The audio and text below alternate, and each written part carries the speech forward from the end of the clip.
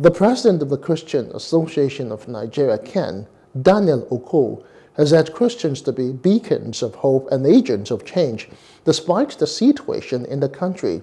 In the spirit of the Palm Sunday celebrations, the CAN president made a plea in a message to Christians where he also urged them to emulate the virtue of unity as exemplified by Christ.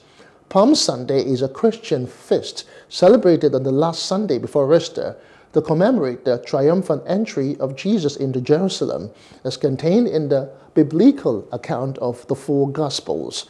Oko also called on Nigerians to set aside their differences, prejudices, and grievances like the people of Jerusalem in the biblical account to foster harmony, reconciliation, and understanding, adding that in times of adversity, love conquers all.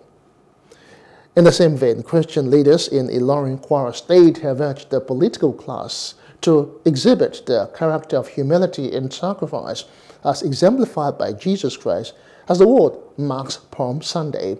The Vice Chairman of the Christian Association of Nigeria, Kwara State Chapter, Ademola Popola, and other church leaders made the call during a procession across the major roads in the state on Sunday to mark the day.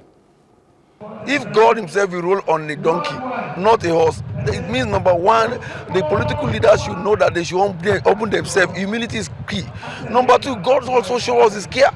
You know, when we quote John chapter 3, for God so loved that what he gave is another matter is to sacrifice. We should sacrifice, leaders should sacrifice to bring the people up. My advice to the political class is that they should consider the people who are suffering and attend to their requests and take care of them within the God-given ability that they have received from above. Because they want to steal. I don't know what they're going to do with all the money. Those of them who had money before, where are they today? How much of the money did they carry? Why don't you let the money go around? There's nothing that Tinubu could do about it. There's nothing that Governor Abdul can do about it because they found a system. It must come down. We need a constitution drafted by you and me because we are the only people authorized. The National Assembly has no right, has no business with constitution at all. Now, the church leaders who also touched on current hardship in the country maintained that quality leadership remains key to bring in relief to citizens to enable them to live better lives.